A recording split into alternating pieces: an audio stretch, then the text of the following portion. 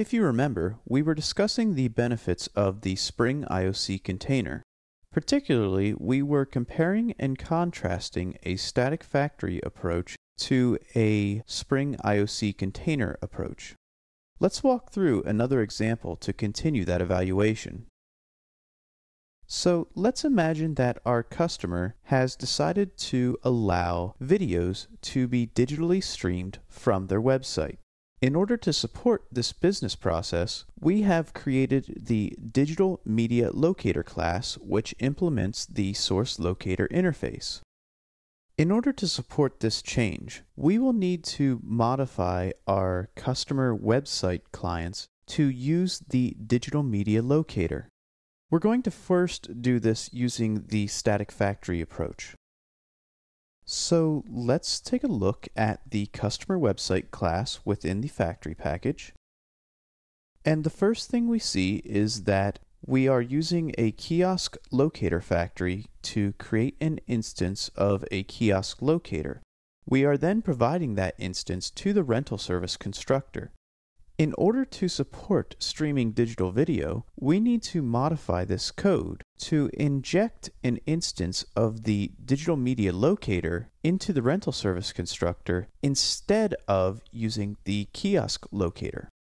Now, there's one problem with this. We can't simply change the kiosk locator factory to return an instance of the digital media locator. That is because there are other clients that are depending on the kiosk locator factory to return an instance of the kiosk locator. For example, the admin console, the mobile app, and the nightly inventory job all rely upon that kiosk locator factory. So, how do we solve this issue? Well, the only solution we have is to create a new factory. So I'm going to copy the kiosk locator factory, and we will create a new instance, which I'm going to call the Digital Media Locator Factory. And now we will open that class. So we will need to modify the create instance method to return an instance of the Digital Media Locator instead of the kiosk locator. So we will change the invocation of that constructor, and we will import the Digital Media Locator class. And now we have our factory. The next step would be to return to our customer website and modify the class to use the Digital Media Locator. Okay, so our customer website will now use the Digital Media Locator to find the locations of different titles. Can you spot any problems with this approach?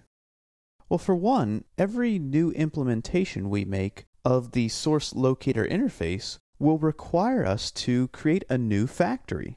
And when we look at that factory, we will see that it is going to explicitly invoke the constructor of the Source Locator implementation. And as we saw in the previous lesson, when those constructors change, we need to modify every instance where the constructor is invoked. So let's compare this approach to using the Spring IOC container. I'm going to close these classes, and we will open our application context.xml file. And within this file, we need to create a new bean, and we'll give it an ID of Digital Media Locator. And now we need to specify the class of that bean, and it's going to be our new implementation of the Source Locator, which is the Digital Media Locator. And our bean is now created.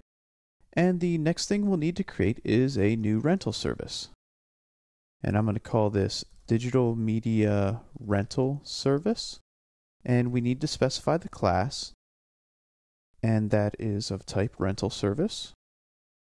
And now we know that our rental service requires that we inject a constructor argument, so we'll provide that argument. And it's going to refer to the Digital Media Locator bean. Okay, so we created the beans within our application context, and now we just need to pull the appropriate bean from the application context. So I'm going to copy the ID of the Digital Media Rental Service, And now we're going to look at the customer website for the IOC package. And all I need to do to make this work is switch the ID of the bean we are retrieving from the application context. There we go. And then to test this out, we just have some code here that loops through each one of the locations we return and prints out the name of the location. Let's quickly run through this, and we'll look at our console.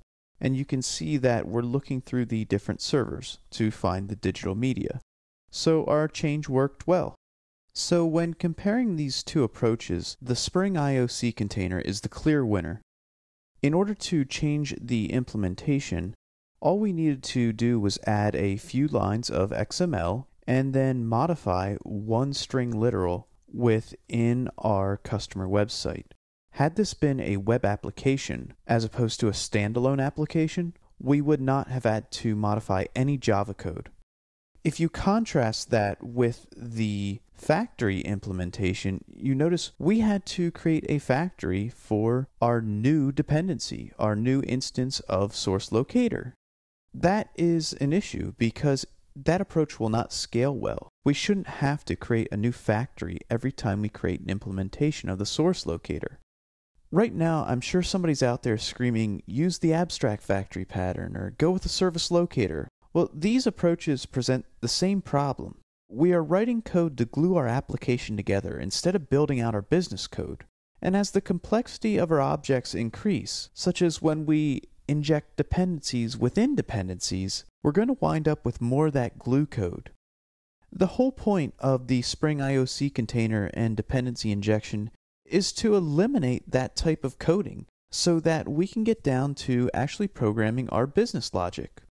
If you think back about all these changes we made, when we worked with the IOC container, how much code did we actually touch? Through both examples, we only touched that one string literal. Everything else was done in our XML.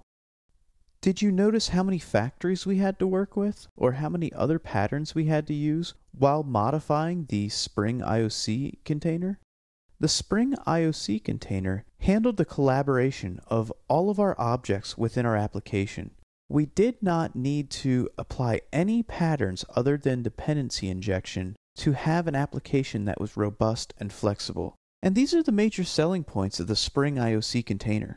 When people say the container provides flexibility or reduces glue code, they're referring to the benefits that we've witnessed in these examples. So there's a lot of great things that the Spring framework can do. You can wire up some data persistence code with only a few lines, or you can build a really well-architected web application, or you can interact with your favorite social networking API. But at its core, Spring is a dependency injection framework, and all of those other projects rely upon it.